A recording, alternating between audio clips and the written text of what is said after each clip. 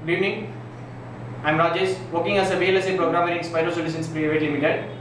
I am here going to explain one of my project, FPGA based integration of MEMS, inertial and pressure sensors for vertical trajectory determination.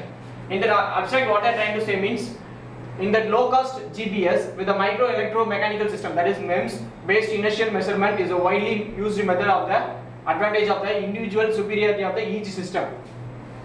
Existing system, in the sense they are using the GPS only for location detection. Proposed system, we can find the vertical height which we present.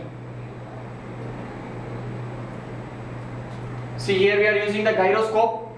It is also act as a sensor, and the temperature sensor, accelerometer, pressure sensor to measure the human body, what are the differences it occurs. It is mainly used for the mountain climber. This project is mainly used for the mountain climber to measure the body pressure and temperature conditions, and it is feed to the FPGA via we can see it in LCD, and the APR 9600 is feedback to the speaker to deliver the data to the speaker, and it is give alert to the humans. The hardware requirements for FPGA Spartan 3, pressure sensor, accelerometer, gyroscope, temperature sensor, LCD display.